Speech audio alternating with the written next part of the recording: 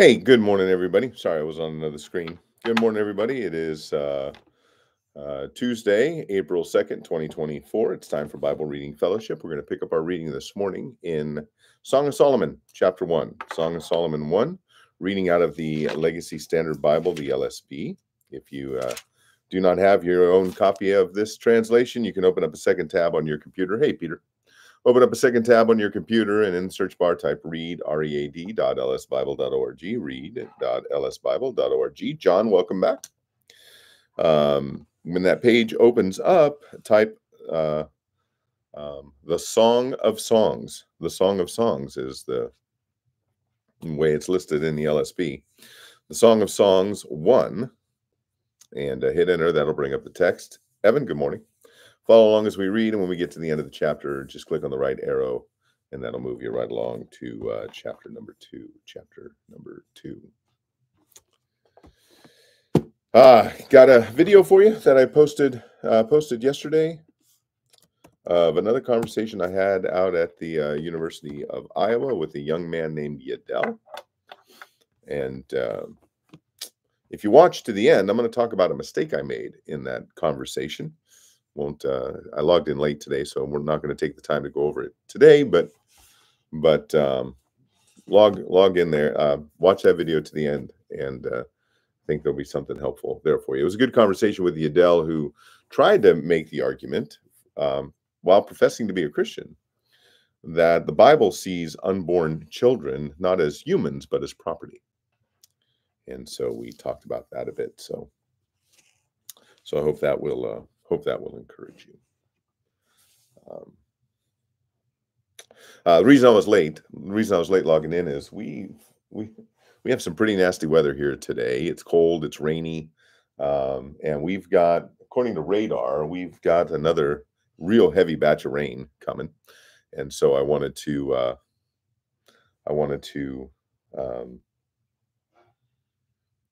get Roxy out for her second walk of the day.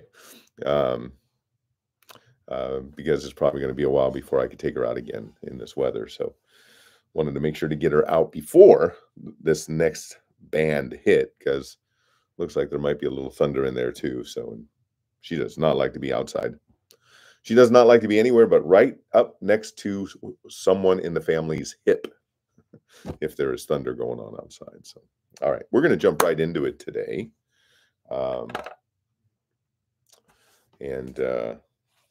Again, picking up our reading in the Song of Songs or the Song of Solomon, depending on what translation you're reading.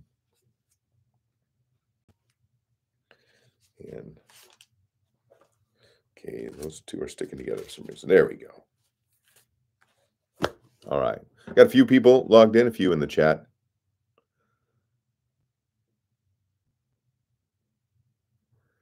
Yeah, well, so Evan, that's a long conversation. There are two different perspectives. There are people who believe that tongues are for today. They would be classified as charismatics. And there are folks like me who are classified as cessationists, who believe the more extraordinary gifts like speaking in tongues, prophecy, word of knowledge, healing, that sort of thing, was for the proliferation of the gospel for the first time. And it was for the apostolic age, the age of the apostles. Once there were no more apostles, and there are no apostles today, those gifts ceased. Tongues is badly abused within charismatic circles, often without an interpreter. People thinking that it's just babble, that it's some kind of spiritual language or angelic language. But every use of the term tongue or tongues in the book of Acts and in Paul's writings, particularly in 1 Corinthians 12 through 14, those all refer to known languages, and that's validated, verified by what we see in Acts chapter 2, as the people gathered from all around the region, many different countries, thinking that Peter and the others, the 120 who were gathered, were drunk when it was early in the day. They were hearing the gospel being proclaimed in their native language. And so that's just a short discourse on that. There are genuine brothers and sisters in Christ on both sides of this discussion. Certainly, it's not a salvific issue, but an important one. All right. Let's begin our time in a word of prayer, and we will get started. Father, thank you for this day. Father, thank you for allowing the rain to fall on the just and the unjust alike. Thank you, Father, here in Iowa, watering the ground. We have been short of rain, as man would see it, for quite some time, and so help me and help every other Christian in this region not complain about the weather, because you are sovereign over the weather. You cause the weather. You determine what the weather is, and to complain about the rain or the snow or the wind or the heat or any aspect of weather, to complain about it is to complain against you, Father. And I know I, for one, do too much grumbling as it is. And so for me and for my brethren, help us not to grumble about something like the weather. And Father, you who do allow the rain to fall on the just and the unjust alike, Father, are so good to extend your common grace to all mankind, and your special grace to your people, Father, having caused us to be born again to a living hope through faith in your Son. And so, Father, we as your people gather this morning to worship you through the reading of your word. And we ask, Father, that you would indeed bless the reading of it for your own glory, Father, in Jesus' name. Amen. Amen. All right. Spurgeon's morning devotion for today is drawn from Matthew 27:14, which reads in part, he answered him to never a word. He answered him to never a word. He answered him to never a word. Okay. Obviously, this is drawn from the King James. Spurgeon writes, he had never been slow of speech when he could bless the sons of men, but he would not say a single word for himself. Never man spake like this man, and never man was silent like him. Was the singular silence the index of his perfect self-sacrifice? Did it show that he would not utter a word to stay the slaughter of his sacred person, which he had dedicated as an offering for us? Had he so entirely surrendered himself that he would not interfere in his own behalf, even in the minutest degree, but be bound and slain, an unstruggling, uncomplaining victim? Was this silence a type of the defenselessness of sin? Nothing can be said in palliation of excuse of human guilt, and therefore he who bore its whole weight stood speechless before his judge. Is not patient silence the best reply to a gainsaying world? Calm endurance answers some questions infinitely more conclusively than the loftiest eloquence. The best apologists for Christianity in the early days were its martyrs. The anvil breaks a host of hammers by quietly bearing their blows. Did not the silent Lamb of God furnish us with a grand example of wisdom? Where every word was occasion for new blasphemy, it was the line of duty to afford no fuel to the flame of sin. The ambiguous and the false, the unworthy and mean, will ere long overthrow and confute themselves, and therefore the true can afford to be quiet and find silence to be its wisdom. Evidently, our Lord, by his silence, furnished a remarkable fulfillment of prophecy. A long defense of himself would have been contrary to Isaiah's prediction. He is led as a lamb to the slaughter, and as sheep before her shearers is dumb, so he opened not his mouth. By his quiet, he conclusively proved himself to be the true Lamb of God. As such, we salute him this morning. Be with us, Jesus.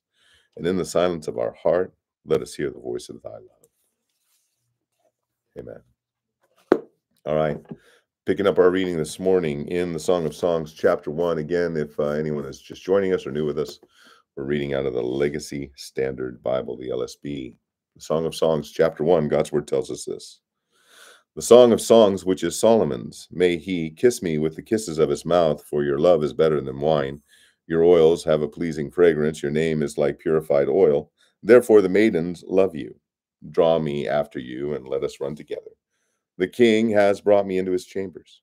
We will rejoice in you and be glad.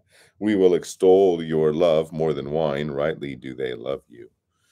I am black but lovely, O daughters of Jerusalem, like the tents of Kedar, like the curtains of Solomon. Do not look at me because I am swarthy, for the sun has burned me. My mother's sons were angry with me. They made me caretaker of the vineyards, but I have not taken care of my own vineyard. Tell me, O you whom my soul loves, where do you shepherd your flock? Where do you make it lie down at noon? For why should I be like one who veils herself beside the flocks of your companions? If you yourself do not know, most beautiful among women, go forth on the trail of the flock and pasture your young goats by the dwellings of the shepherds. To a mare of mine among the chariots of Pharaoh I compare you, O my darling. Your cheeks are lovely with ornaments, your neck with strings of beads. We will make for you ornaments of gold with beads of silver. While the king was at his banqueting table, my perfume gave forth its fragrance. My beloved is to me a pouch of myrrh, which lies all night between my breasts. My beloved is to me a cluster of henna blossoms in the vineyard of Engedi. Behold, you are beautiful, my darling. Behold, you are beautiful. Your eyes are like doves. Behold, you are handsome, my beloved. Indeed, so pleasant. Indeed, our couch is luxuriant. The beams of our houses are cedars. Our rafters are cypresses. Chapter 2. I am the rose of Sharon, the lily of the valleys.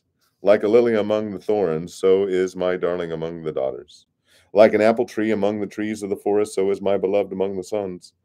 In his shade I had great desire and sat down, and his fruit was sweet to my taste. He has brought me to his house of banqueting, and his banner over me is love. Sustain me with raisin cakes, refresh me with apples, because I am lovesick. Let his left hand be under my head, and his right hand embrace me. I call you to solemnly swear, O daughters of Jerusalem, by the gazelles or by the hinds of the field, that you do not arouse or awaken my love until she pleases. The voice of my beloved, behold, he is coming, leaping on the mountains, jumping on the hills. My beloved is like a gazelle or a young stag.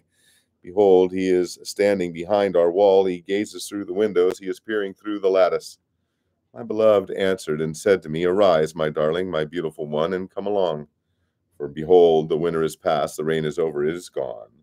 The flowers have appeared in the land, the time for pruning has arrived, and the voice of the turtle dove has been heard in our land. The fig tree has ripened its figs, and the vines in blossom have given forth their fragrance. Arise, my darling, my beautiful one, and come along. Pardon me for just a moment.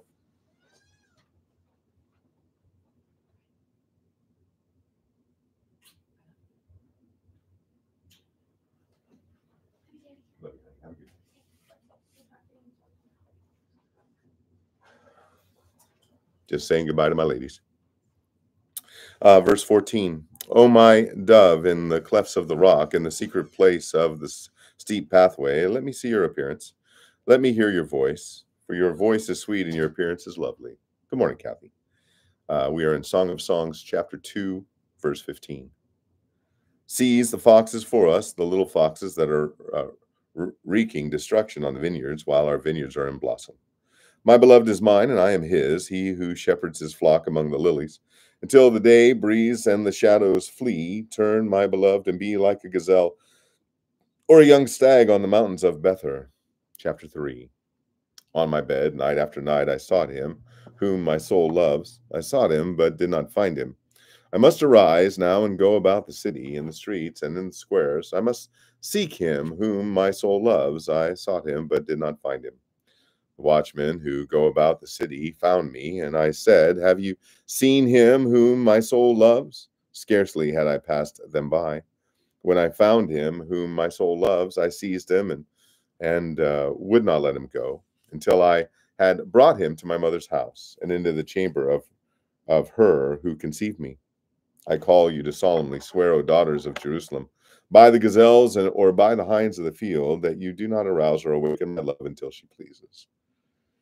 Who is this coming up from the wilderness like columns of smoke, as rising incense of myrrh and frankincense, while all scented powders of the merchant, with all scented powders of the merchant? Behold, it is the traveling couch of Solomon, 60 mighty men around it, all the mighty men of Israel. All of them are those who seize the sword, learned in war. Each man has his sword at his side, guarding against the dreadful things of the night. King Solomon has made for himself a sedan chair from the timber of Lebanon. He made its posts of silver, its back of gold, and its seat of purple fabric, with its interior inlaid with love by the daughters of Jerusalem. Go forth and see, O daughters of Zion, King Solomon with the crown with which his mother has crowned him, on the day of his wedding and on the day of his gladness of heart. Behold, you are beautiful, my darling. Chapter 4. Behold, you are beautiful. Your eyes are like doves behind your veil. Your hair is like a flock of goats. They have leapt down from Mount Gilead. Your teeth are like a flock of newly shorn ewes, which have come up from their washing, all of which bear twins, and not one among them has lost her young. Your lips are like a scarlet thread, and your mouth is lovely. Your temples are like a slice of pomegranate behind your veil. Your neck is like the Tower of David, built with rows of stones on which are hung 1,000 shields, all the small shields of the mighty men. Your two breasts are like two fawns, twins of a gazelle, which feed among the lilies, until the day breathes and the shadows flee. I will go my way to the mountain of myrrh and to the hill of frankincense. You are altogether beautiful, my darling, and there is no blemish in you. Come with me from Lebanon, my bride. May you come with me from Lebanon. Journey down from the top of Ammana, from the top of Senir and Hermon, from the dens of lions, from the mountains of leopards. You have made my heart beat faster, my sister, my bride. You have made my heart beat faster with a single glance of your eyes, with a single strand of your necklace. How beautiful is your love, my sister, my bride. How much better is your love than wine, and the fragrance of your oils than all kinds of spices. Your lips, my bride, drip honey from the comb. Honey and milk are under your tongue, and the fragrance of your garments is like the fragrance of Lebanon. A garden locked is my sister, my bride, a rock garden locked, a spring sealed up. Your shoots are an orchard of pomegranates with choice fruits, henna with nard plants, nard and saffron, calamus and cinnamon, with all the trees of frankincense, myrrh and aloes, along with all the finest spices. You are a garden spring, a well of fresh water, and streams flowing from Lebanon. Awake, O north wind, and come, wind of the south. Make my garden breathe out fragrance, let its spices flow forth. May my beloved come into his garden and eat its choice fruits. Chapter 5. I have come into my garden, my sister, my bride. I have picked my myrrh along with my balsam. I have eaten my honeycomb with my honey. I have drunk my wine with my milk. Eat, friends, drink and imbibe deeply, O lovers. I was asleep, but my heart was awake. A voice, my beloved, was knocking. Open to me, my sisters, my darling, my dove, my perfect one. For my head is full of dew, my locks with the damp of the night. I have taken off my long-sleeved garment. How can I put it on again? I have washed my feet. How can I dirty them again? My beloved sent forth his hand through the opening, and my feelings moaned for him. I arose to open to my beloved, and my hands dripped with myrrh, and my fingers with liquid myrrh. On the handles of the lock I opened to my beloved, but my beloved had turned away and passed by. My soul went out to him as he spoke. I searched for him, but I did not find him. I called him, but he did not answer me. The watchmen who the watchmen who go about in the city found me. They struck me and wounded me. The guardsmen of the walls took away my shawl from me. I call you to solemnly swear, O daughters of Jerusalem, if you find my beloved, what will you tell him? Tell him that I am sick with love. What is your beloved that he is more than any other beloved, O most beloved among women? What is your beloved that he is more than any other beloved, that thus you call us to solemnly swear? My beloved is dazzling and ruddy, lifted up as a banner among 10,000. His head is like gold, fine gold. His locks are like clusters of dates, and black as a raven. His eyes are like doves, beside streams of water washed in milk, and sitting in their setting. His cheeks are like a bed of spices, towers of sweet-scented herbs.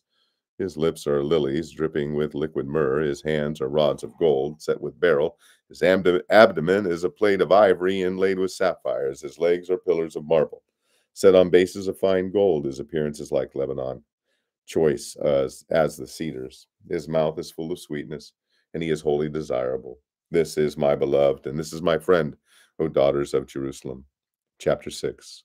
Where is your beloved gone, O most beautiful among women? Where has your beloved turned, that we may seek him with you? My beloved has gone down to his garden, to the beds of spices, to shepherd his flock in the gardens and gather lilies. Morning, Chris. I am my beloved's, and my beloved is mine, he who shepherds his flock among the lilies. You are as beautiful as Tirzah, my darling, as lovely as Jerusalem, majestic as an army with banners. Turn your eyes away from me, for they have overwhelmed me. Your hair is like a flock of goats that have leapt down from Gilead. Your teeth are like a flock of ewes, which have come up from their washing, all of which bear twins, and not one among them has lost her young. Your temples are like a slice of a pomegranate behind your veil. There are 60 queens and 80 concubines and maidens without number. She is the only one, my dove, my perfect one. She is the only one of her mother. She is the pure one of her who bore her. The daughters saw her and called her blessed. The queens and the concubines also, and they praised her, saying, Who is this that looks down like the dawn, as beautiful as the full moon, as pure as the sun, as majestic as an army with banners? I went down to the garden of nut trees to see the blossoms of the valley, to see whether the vine had flourished or the pomegranates had bloomed. I did not know it, but my soul set me among the chariots of my noble people. Come back, O Shulamite. Uh, come back, that we may behold you. Why should you behold a Shulamite, as at the dance of the two companies? Chapter 7. How beautiful are your feet in sandals, O noble's daughter. The curves of your thighs are like ornaments, the work of the hands of an artist. Your navel is like a round basin, which never lacks mixed wine.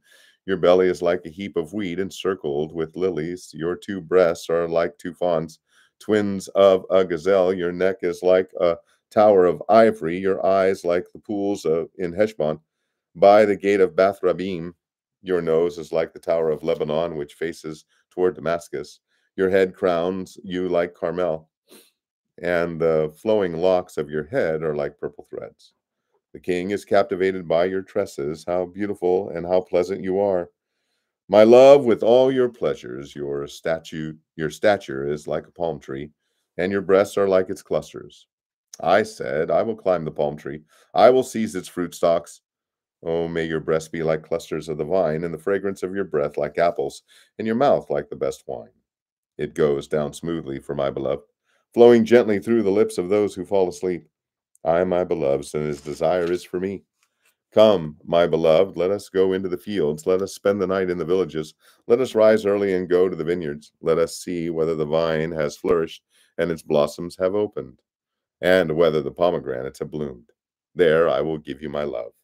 The mandrakes have given forth fragrance, and over our doors are all choice fruits, both new and old, which I have treasured up for you, my beloved. Morning, Maria. Song of Songs, chapter 8. Oh, that you were like a brother to me, who nursed at my mother's breasts. If I found you outside, I would kiss you. No one would despise me either. I would lead you and bring you into the house of my mother, who used to teach me. I would give you spiced wine to drink from the sweet wine of my pomegranates. Let his left hand be under my head, and his right hand embrace me. I call you to solemnly swear, O daughters of Jerusalem. Why should you arouse or awaken my love until she pleases? Who is this coming up from the wilderness, leaning on her beloved? Beneath the apple tree I awakened you. There your mother was in labor with you. There she was in labor and gave you birth. Put me like a seal over your heart, like a seal on your arm, for love is as strong as death. Jealousy is as severe as Sheol. Its flashes are flashes of fire, the very flame of Yah. Many waters cannot quench love, nor will rivers overflow it. If a man were to give all the riches of his house for love, it would be utterly despised. We have a little sister, and she has no breasts. What shall we do for our sister on the day when she is spoken for? If she is a wall, we will build on her a battlement of silver. But if she is a door, we will barricade her with planks of cedar. I was a wall, and my breasts were like towers. Then I became in his eyes as one who finds peace. Solomon had a vineyard at Baal Haman. He gave the vineyard to caretakers. Each one was to bring 1,000 shekels of silver for its fruit. My very own vineyard is before me. The 1,000 shekels are for you, Solomon, and 200 are for those who take care of its fruit. O you who sit in the gardens, my companions are giving heed to your voice. Let me hear it. Hurry, my beloved, and be like a gazelle or a young stag on the mountains of spices. Isaiah chapter 1. The vision of Isaiah the son of Amoz concerning Judah and Jerusalem, which he beheld in the days of Uzziah, Jotham, Ahaz, and Hezekiah, kings of Judah. Hear, O heavens, and give ear, O earth, for Yahweh speaks. Sons I have reared and raised up, but they have transgressed against me. An ox knows its owner, and a donkey its master's manger. But Israel does not know, my people do not perceive. Alas, sinful nation, people heavy with iniquity, seed of evildoers, sons who act corruptly. They who forsake Yahweh, they have spurned the Holy One of Israel, they have become estranged with him. Where will you be stricken again as you continue in your rebellion? The whole head is sick, and the whole heart is faint. From the sole of the foot even to the head, there is nothing sound in it, only bruises, wounds, and raw wounds. Not pressed out, not bandaged, not softened with oil. Your land is desolate, your cities are burned with fire, your fields, strangers are devouring them in your presence. It is desolate as overthrown by strangers. The daughter of Zion is left like a shelter in a vineyard, like a watchman's hut in a cucumber field, like a besieged city. Unless Yahweh of hosts has left us a few survivors, we would be like Solomon, we would be like Gomorrah. Hear the word of Yahweh, you rulers of Sodom. Give ear to the law of our God, you people of Gomorrah. What are your multiplied sacrifices to me, says Yahweh? I have had enough of burnt offerings of rams and the fat of fed cattle, and in the blood of bulls, lambs, or goats I take no pleasure. When you come to appear before me, who requires of you this trampling of my courts? Bring your worthless offerings. No longer incense is an abomination to me. New moon and Sabbath, the calling of convocation. I cannot endure wickedness and the solemn assembly. My soul hates your new moon festivals and your appointed times. They have become a burden to me. I am weary of bearing them. So when you spread out your hands in prayer, I will hide my eyes from you. Indeed, even though you multiply prayers, I will not listen. Your hands are full of blood. Wash yourselves, purify yourselves, remove the evil of your deeds from before my eyes. Cease to do evil, learn to do good, seek justice, reprove the ruthless, execute justice for the orphan, plead for the widow. Come now and let us reason together, says Yahweh. Though your sins are as scarlet, they will be white as snow. Though they are red like crimson, they will be like wool. If you are willing and obey, you will eat the best of the land. But if you refuse and rebel, you will be eaten by the sword, for the mouth of Yahweh has spoken. Good morning, Michelle. Good morning, Rosebud. Hi, Bethany. Papa loves you. Verse 21. How the faithful city has become a harlot, she who is full of justice. Righteousness once lodged in her, but now murderers. Your silver has become dross, your drink diluted with water. Your rulers are rebels and companions of thieves. Everyone loves a bribe and pursues rewards. They do not execute justice for the orphan, nor does the widow's plea come before them. Therefore the Lord Yahweh of hosts, the mighty one of Israel, declares, I will be comforted concerning my adversaries, and I will avenge myself on my enemies. I will also turn my hand against you, and will smelt away your dross as with lye, and will remove all your allies. Oh, hi, Jashani. Didn't know you were there, sweetheart. Hi, Jashani. Grandpa loves you, sweetheart. Verse 25, I think. I will also turn my hand against you, and will smelt away your dross as with lye, and will remove all your alloy. Yeah, I read that. Verse 26, then I will have your judges return as at the first, and your counselors as at the beginning. Afterwards, you will be called the city of righteousness, a faithful town. Zion will be redeemed with justice, and a repentant ones with righteousness. But transgressors and sinners will be broken together, and those who forsake Yahweh will come to an end. For you will be ashamed of the oaks which you have desired, and you will be humiliated because of the gardens which you have chosen. For you will be like an oak whose leaf withers away, or as a garden that has no water. And the strong man will become tinder, his work also a spark. Thus they shall both burn together, and there will be none to quench them. Chapter 2. The word which Isaiah the son of Amoz beheld concerning Judah and Jerusalem. Now it will be that in the last days the mountain of the house of Yahweh will be established as the head of the mountains, and will be lifted up above the hills, and all the nations will stream to it, and many peoples will come and say, Come, let us go up to the mountain of Yahweh, to the house of the God of Jacob, that he may instruct us from his ways, and that we may walk in his paths. For from Zion the law will go forth, and the word of Yahweh from Jerusalem, and he will judge between the nations, and will render decisions for many peoples. And they will hammer their swords into plowshares, and their spears into pruning hooks. Nation will not lift up sword against nation, and never again will they learn war. Come, house of Jacob, and let us walk in the light of Yahweh. For you have abandoned your people, the house of Jacob, because they are filled with influences from the east, and they are soothsayers like the Philistines, and they strike bargains with the children of foreigners. Their land has also been filled with silver and gold, and there is no end to their treasures. Their land has also been filled with horses, and there is no end to their chariots. Their land has also been filled with idols. They worship the work of their hands, that which their fingers have made. So the common man has been bowed down, and the man of importance has been made low. But do not forgive them. Enter the rock and hide in the dust. From the dread of Yahweh and from the splendor of his majesty, the lofty look of man will be made low, and the man made high will be bowed down, and Yahweh alone will be exalted in that day. For Yahweh of hosts will have a day of reckoning against everyone who is proud and high, and against everyone who is lifted up, that he may be made low. And it will be against all the cedars of Lebanon that are high and lifted up, against the oaks of all the oaks of Bashan, against all the high mountains, against all the hills that are lifted up, against every lofty tower, against every fortified wall, against all the ships of Tarshish, and against all the desirable craft. The loftiness of man will be bowed down, and the man who are high will be made low. And Yahweh alone will be exalted in that day, but the idols will completely vanish. Men will go into caves of the rocks and into holes of the ground before the dread of Yahweh and the splendor of his majesty, when he arises to make the earth tremble.